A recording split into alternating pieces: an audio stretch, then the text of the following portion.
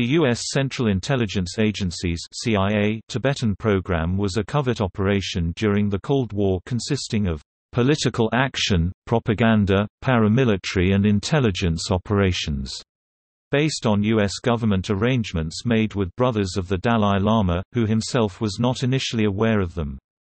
The goal of the program was to keep the political concept of an autonomous Tibet alive within Tibet and among foreign nations.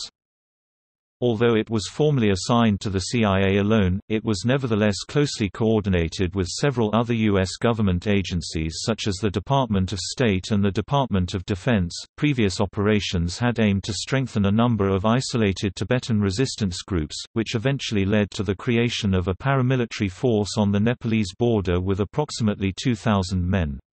By February 1964, the projected annual cost for all CIA Tibetan operations had exceeded $1.7 million. The program ended after China became a nuclear power and President Nixon visited to China to establish more friendly relations in 1972. The Dalai Lama criticized this decision, saying it proved that the U.S. never did it to help the people of Tibet.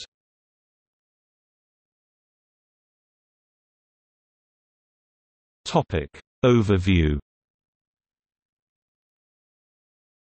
In the fields of political action and propaganda, the CIA's Tibetan program was aimed at lessening the influence and capabilities of the Chinese regime. Particularly, the United States feared for communist involvement in the region. A 1957 report on logistical issues indicated increasing worry that the Chinese would increase communist presence in Tibet. The CIA considered China's interest in Tibet to be a threat for multiple reasons. A 1950 memorandum noted that some of the reasons stemmed from self-defense and a desire to have a bulwark against possible invasion by Western powers via India. However, they also believed that China would use Tibet as a base for attacks against India and the Middle East in the Third World War. Therefore, intelligence officials concluded something had to be done as a preventative measure should their worst-case scenario unfold. The approval and subsequent endorsement of the program was carried out by the Special Group of the United States National Security Council. The program consisted of several clandestine operations with the following codenames: Saint Circus, cover name for the training of Tibetan guerrillas in the island of Saipan, and at Camp Hale in Colorado; St. Barnum, cover name for the airlifting of CIA agents, military supplies, and support equipment into Tibet; St. Bailey, cover name for a classified propaganda campaign. Chinese-Indian relations also played an important role in framing the CIA's operations. Due to its location between the two countries, it was strategically important. The CIA released numerous reports assessing relations. The CIA monitored the relations between China and India through various means. One such way was for them to keep an eye on the situation was by collecting intelligence from local media such as newspapers and radio broadcasts that reported on the changing relations between India and China. In October 1954, for example, a report was filed by CIA analysts concerning Indian Prime Minister Nehru's visit to China. It assessed what the two countries might or might not agree to from a diplomatic standpoint.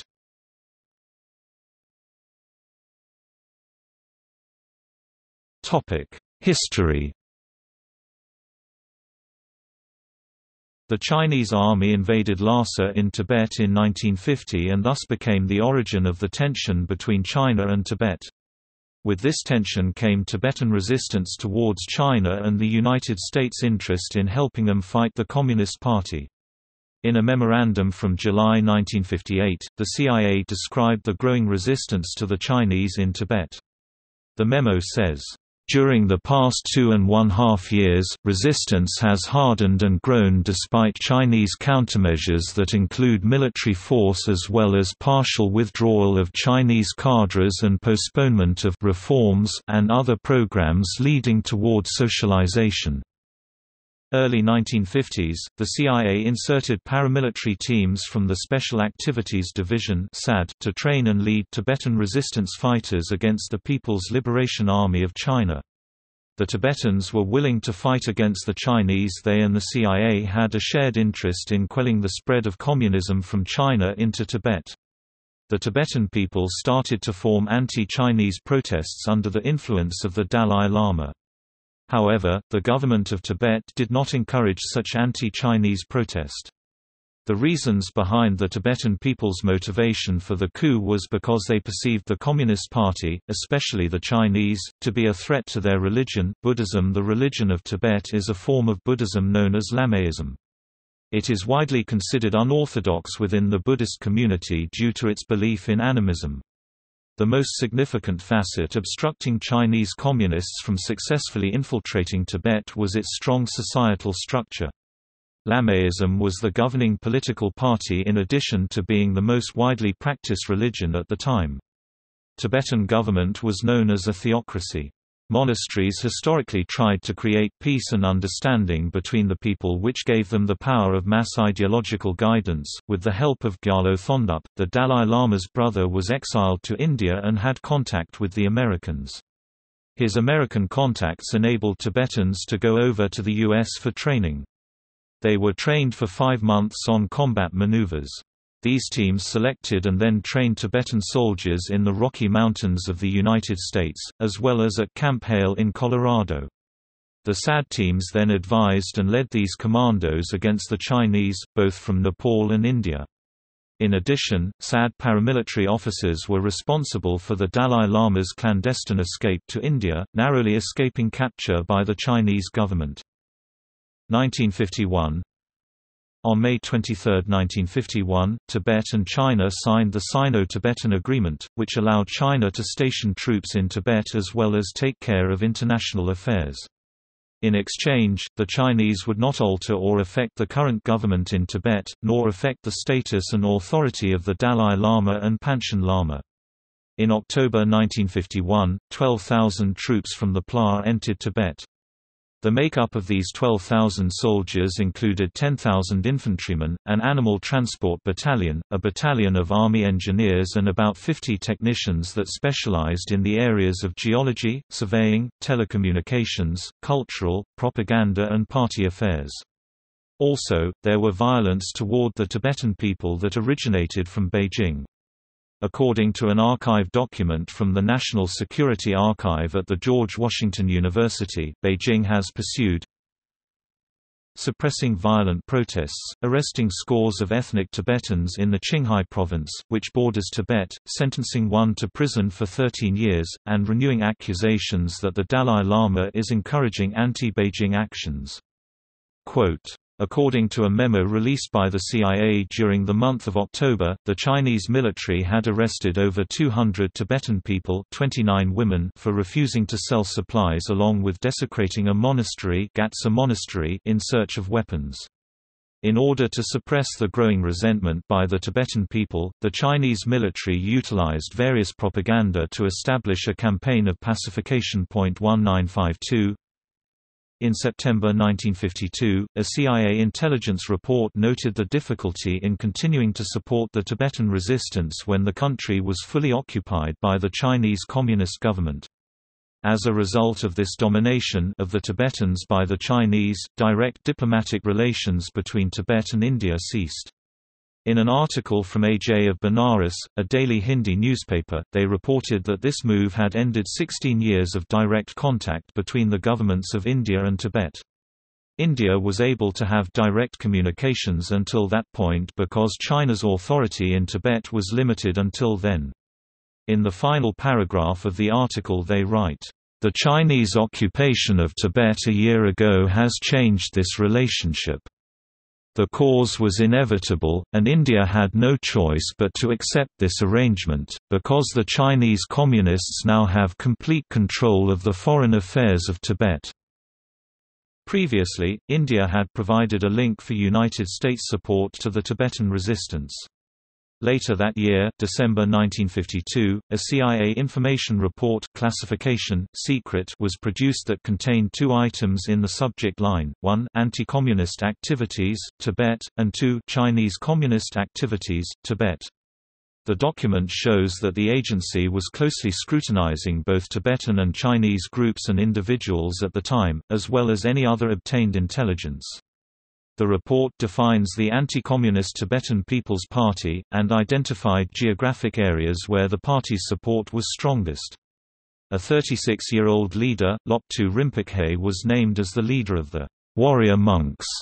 The document goes on to report on intelligence regarding a petition that was sent to the Chinese authorities in Lhasa by Raghashar Shape, Tibetan defense minister, but that was ignored.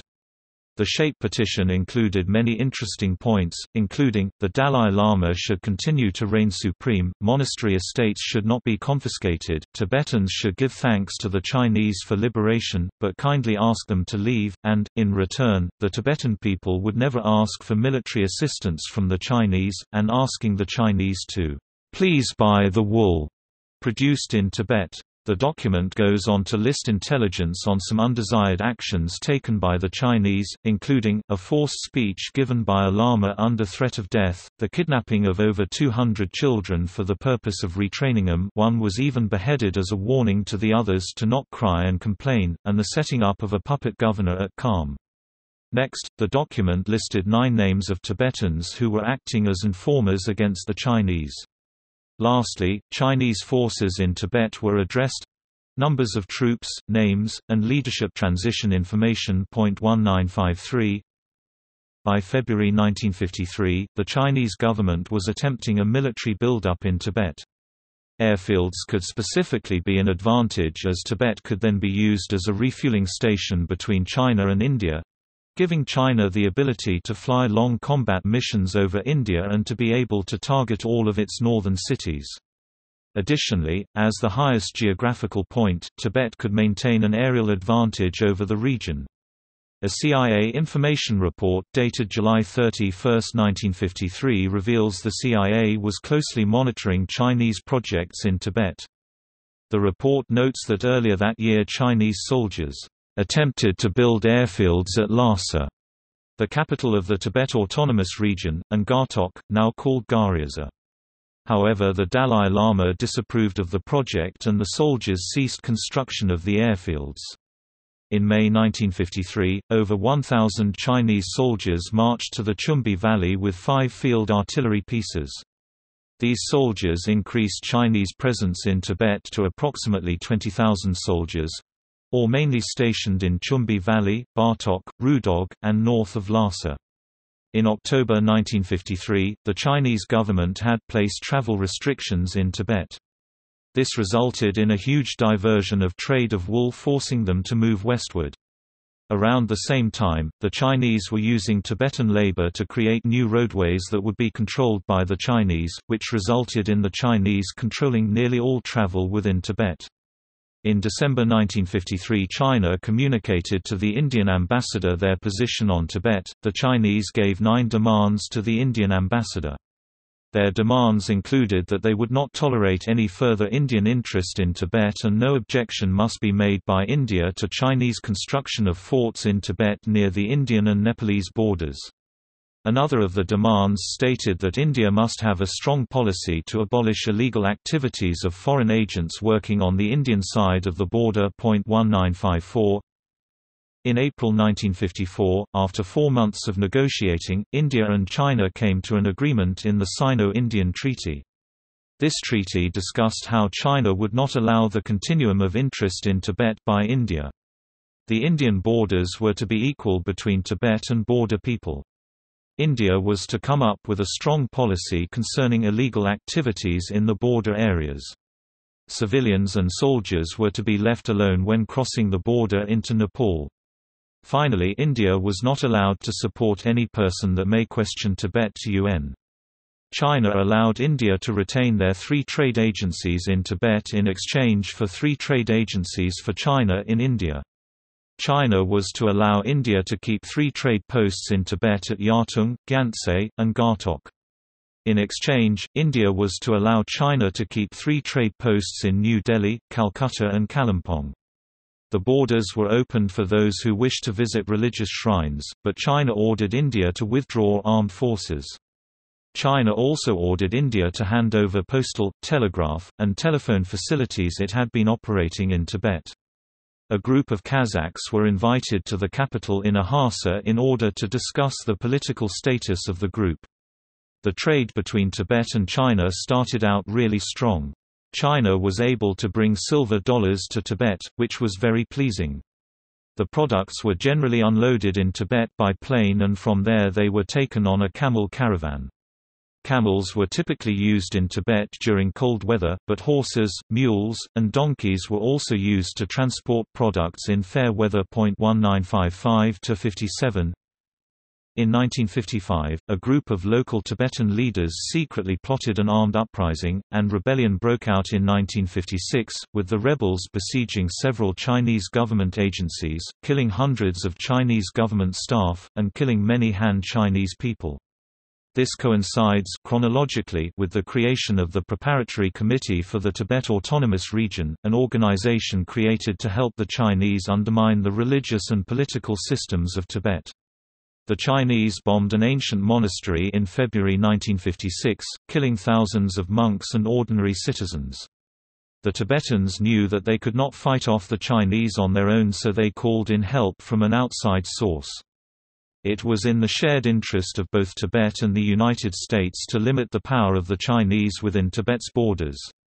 Americans thought that this would be a great opportunity to prevent the spread of communism throughout Southeast Asia. Starting in 1956, the CIA initiated a large-scale clandestine operation against the Communist Chinese. During December 1956, the Dalai Lama had left Tibet to attend a Buddhist celebration in India. A briefing for the DCI from 1959 mentions that, "As far back as 1956, we began to receive reports indicating spread of Tibetan revolt against Chinese communists through areas inhabited by Khamba tribes in eastern Tibet." By May 1957, a rebel organization with its own fighting force was established with the support of the CIA. This was the first time that many Tibetans had seen a white man in person. They received training for the next 5 months. Some of the things that they were trained on included, modern weapons, guerrilla tactics, espionage, codes, and operation of hand-cranked radio transmitter, receivers. Tibetans took this training very seriously and can be quoted stating that they lived to kill Chinese. In late 1958, the CIA trained more Tibetans at Camp Hale, and a total of 259 Tibetans over a 5-year period were trained with tactics in guerrilla warfare. The CIA established a secret military training camp called Camp Hale, located near Leadville, Colorado, where the Tibetans were trained to sabotage operations against the Communist Chinese. The camp was closed in 1966, despite the conclusion of program training in 1961.1958–60. In 1958, with the rebellion in Kham ongoing, 2 of these fighters, Atha and Lotse, attempted to meet with the Dalai Lama to determine whether he would cooperate with their activities. However, their request for an audience was refused by the Lord Chamberlain, Phala Thutton Wanlon, who believed such a meeting would be impolitic. According to Tsering Shakya, Phala never told the Dalai Lama or the Kashag of the arrival of Atha and Lotse. Nor did he inform the Dalai Lama of American willingness to provide aid. In eastern Tibet there was a Khamba tribe that was thought to be in active resistance against the Chinese Communists. There was a huge outbreak of these rebels in March 1959 because they feared that the Chinese were planning to take the Dalai Lama from the country. Since they had feared that he was going to be kidnapped, they decided to protect him by moving him to an area that was located just outside Lhasa. These rebels claimed an independent kingdom of Tibet when they decided to resist the Chinese outpost. In order to try and get the rebels to back down, the Chinese attempted to kidnap the Dalai Lama. This led to the 1959 Tibetan uprising, in which thousands took to the streets in order to stop the supposed kidnapping. A 1959 DCI briefing highlights the measures in which citizens took in order to protect the Dalai Lama. The report says, "Thousands of Tibetan demonstrators then took the Dalai Lama into protective custody in his summer palace just outside Lhasa. The Chinese attempted to make the Dalai Lama stop the uprising, but they could not, which then led to his flight to India. Prior to his flight to India, due to shots being fired outside the palace, Dalai and the Tibet representative were sending letters back and forth to each other in hopes of avoiding an attack. Dalai continued fighting for independence for Tibet outside India. Finally, with the hope of halting Chinese aggression and demands, India recognized Tibet as part of China. In 1959, the Dalai Lama and approximately 100,000 followers fled to India and Nepal. The rebels continued to attack Chinese government officials, disrupting communication lines, and targeting Chinese troops. Following a mass uprising in Lhasa in 1959 during the celebration of the Tibetan New Year and the ensuing Chinese military response, the Dalai Lama went into exile in India. At this point, the Chinese began changing their policy of working through institutions to build the Communist Party in Tibet. They began to replace the government with communist-sponsored leaders. By this time the rebels were under constant Chinese attack and losing the remaining ground that they controlled. A declassified DCI briefing of the Senate Foreign Relations Committee offered some further elaboration on the Dalai Lama's position in India. The Dalai Lama remained insistent on wanting to establish a free Tibet which threatened his asylum in India. Prime Minister Nehru vowed to protect the Dalai Lama's right to practice his spirituality but would not condone any anti-communist politics coming from the Dalai Lama. Nehru's main reason for this was that India had previously recognized that Tibet was a part of China. The evidence seems to imply that popular Indian sentiment and reactions to this policy caused Nehru to become more sympathetic toward Tibet, but sadly the rest of this section was redacted from the public record. Between 1959–1960, the CIA parachuted 4 groups of Camp Hale trainees to meet up with the Tibetan resistance. In autumn of 1959, the CIA parachuted a second group of 16 men into Pemba to meet up with the resistance. By January 1960, the CIA parachuted the 4th and last team in Tibet. Along with these drops of men, the CIA also provided arms drops to the resistance. All the CIA-trained Tibetans from Camp Hale left with personal weapons, wireless sets, and a cyanide tablet strapped onto each man's left wrist. The resistance movement did successfully accomplish the job of bringing great cost and distraction to the Chinese government. CIA estimates in 1959 were that the Chinese had around 60,000 troops in Tibet and needed 256 tons of supplies daily. Due to there only being 3 viable transport routes into Tibet, the CIA also estimated that if they could get the Chinese to double the needed supplies, then the existing infrastructure would not be able to keep up with supply without supplementary airlifts or construction to repair existing routes. The CIA estimated that even with these supplemental airlifts, it would cause substantial disruption in other air services and the Chinese could not expect to supply double its commitments long-term. The Lanzhou-Lhasa Highway was the most ideal logistical land supply route at 2,148 km long. In order to assess the conditions of these routes for transport, certain factors such as road construction, width, grades, curves, bottlenecks, and road conditions impacted by weather are heavily taken into consideration. The CIA estimated China could support up to 90,000 troops in Tibet for a few months, but only 60,000 for an extended deployment.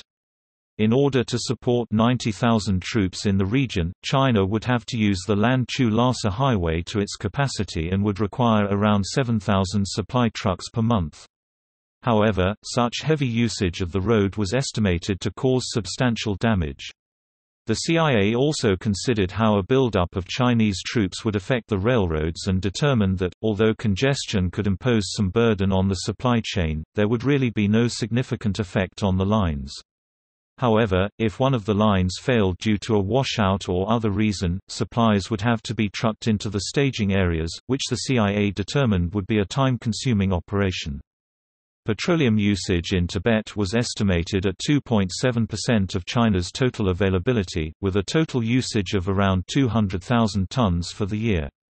The Blue Satchel Raid of the Chinese was considered one of the greatest intelligence hauls in the history of the CIA. This raid obtained Chinese government documents that showed them having trouble moving forward with the spread of communism through Tibet. It gave the CIA good insight into what was going on in China, and for the first time they really had authentic Chinese documents that were not made up or given to them by a rogue agent. This changed the focus of the CIA as they informed the Tibetans not to attack the Chinese but to gather intelligence on them. The CIA Tibetan Task Force continued the operation against Chinese forces alongside the Tibetan guerrilla army for another 15 years, until 1974.1960–1975. Reflection upon underlying difficulties faced by Chinese occupation. As stated by Palden Wangyal, a veteran guerrilla fighter, the rebels were directly paid by the Americans to attack Chinese government facilities and installations in Tibet. Our soldiers attacked Chinese trucks and seized some documents of the Chinese government. After that, the Americans increased our pay scale. Some CIA trainees ended up commanding an army of 2,000 resistance fighters dubbed the Chushi Gangdruk, or 4 Rivers, 6 Gorges. These fighters were specialized in ambushing Chinese targets from elevated bases in the mountains of Nepal. Furthermore, the CIA was attempting to assist the Tibetan rebels, enhancing their ability to move troops and materials. The CIA was conducting studies on how the Tibetan resistance movement could best counter the Chinese communists. Therefore, the CIA was working with the leaders of the movement in order to garner more support for the resistance as well as manage the logistics of the movement of these troops. The CIA was examining the difficulty in moving the additional troops necessary to counter the Chinese. This meant that the CIA was giving recommendations for the capacity and ability of roadways to support the troop movements. Without this logistical support, the Tibetans could not sufficiently counter the Chinese communists. However, a declassified CIA document from July 1958 outlined the agency's assessment of the possibility that communists would infiltrate Tibetan society, and completely assimilate all aspects of Tibetan life into the culture of Communist China. The CIA knew of China's attempts at cultural assimilation in Tibet, and therefore wanted to take measures to counteract that possibility.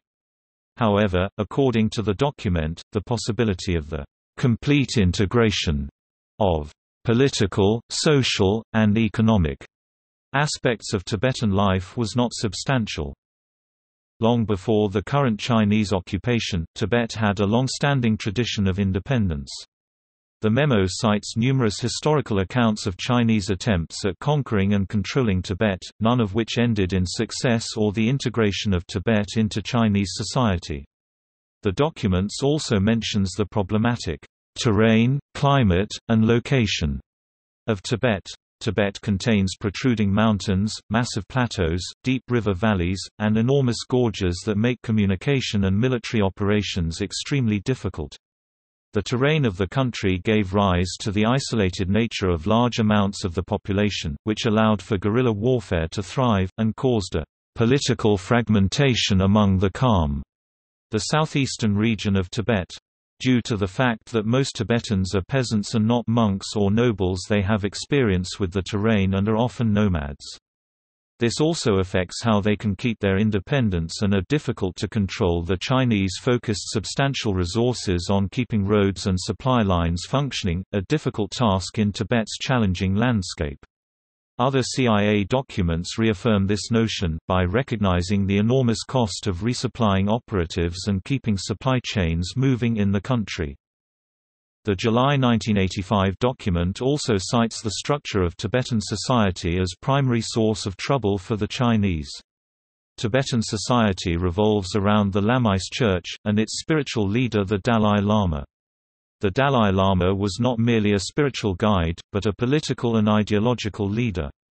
Tibetan monasteries were more than just houses of worship, they were the economic and political centers of Tibetan society, which allowed the clergy to wield considerable power.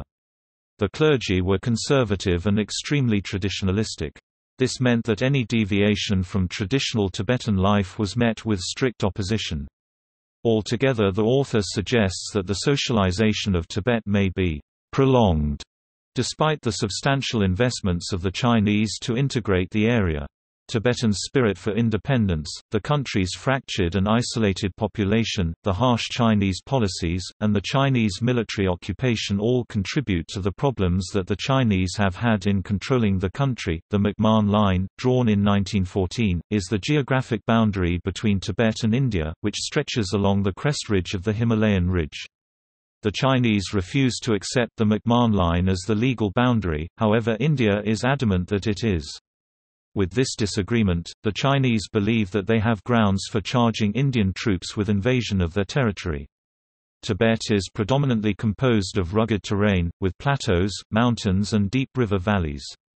However, no real survey has been made of the land and no markers have been placed which allows the room for disagreement. In 1969, the CIA cut off all support to the resistance as American foreign policy objectives changed and finally ended when Richard Nixon decided to seek rapprochement with China in the early 1970s. As a result, each of the 1,500 CIA-trained rebels received 10,000 rupees to buy land in India or to open a business, instead of fighting the People's Liberation Army of China.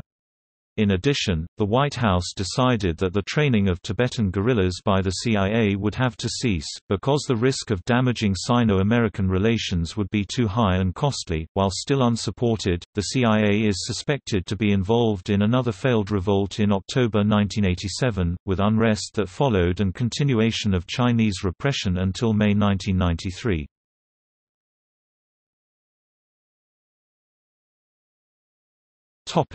Contemporary Tibet-China relationship. Although the Chinese liberalization program for Tibet occurred decades ago, there is still tension between the two parties, in part, because of the U.S. involvement. In late September 2012, a U.S. ambassador visited Beijing but also met with Tibetan monks. The ambassador is Gary Locke, who himself is a third-generation Chinese American. The fact that he met with Tibetan monks displeased China. The tension between Tibet and China has influenced the Chinese to always protests vehemently whenever U.S. officials meet with the Dalai Lama. China also faces opposition movements from the Uyghur Muslims in Xinjiang province as well as the Falun Gong. With these conflicts, it is thought that the CIA will look for the right opportunity to destabilize Chinese rule in Tibet. China is viewed unfavorably in Washington, and the CIA notes China is uncooperative in the war on terror. China is often uncooperative in stopping the arms flow across Western China to Southeast Asia in support of Islamic extremism. Modernization has also made it easier for the Chinese to resupply, due in part to the construction of the first railway between 2001 and 2007. This railway makes for easier movement of troops and equipment.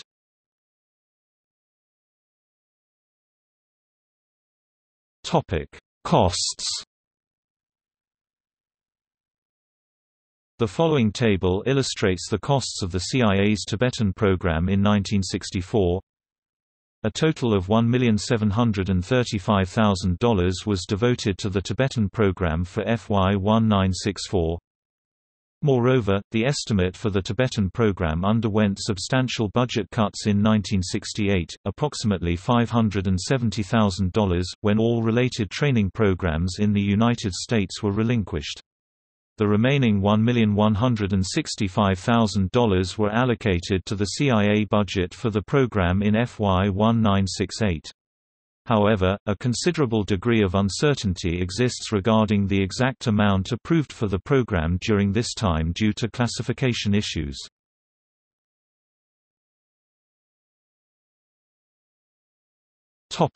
International lobbying.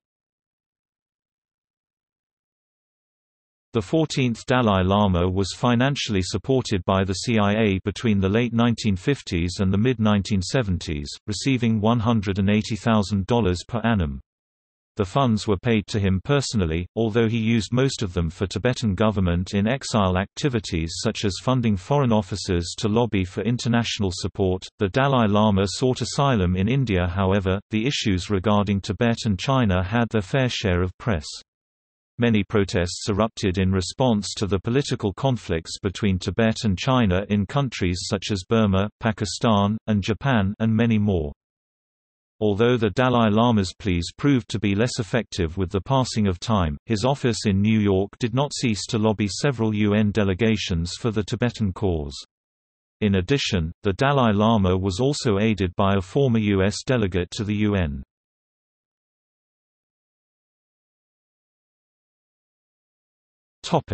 Criticism. In his 1991 autobiography Freedom in Exile, the 14th Dalai Lama criticized the CIA for supporting the Tibetan independence movement, not because the CIA cared about Tibetan independence, but as part of their worldwide efforts to destabilize all communist governments. In 1999, the Dalai Lama claimed that the CIA Tibetan program had been harmful for Tibet because it was primarily aimed at serving American interests, and, "Once the American policy toward China changed, they stopped their help." In this time with the CIA supporting the Tibetan people, it was CIA and American policy to keep the Chinese occupied with resistance, or as the CIA put it, dealing with them would be a nuisance and keep the Chinese busy. The CIA's involvement in Tibet was never focused on it becoming independent from China but to gain intelligence on them and fight communism. The CIA was criticized for breaking promises pertaining to declassification, including some documentation pertaining to the support or Tibetan guerrilla fighters in the 1950s to early 60s. The hope of the United States officials in the 1980s was that the Chinese movement initiated in Tibet for liberalization would go as planned and lead to significant improvements within the country.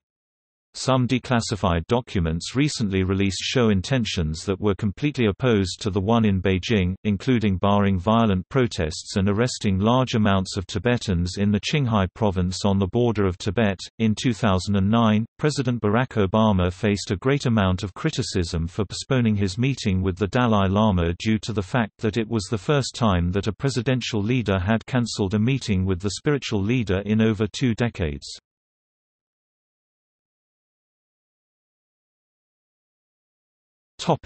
See also: Protests and uprisings in Tibet since 1950, Pentagon Papers.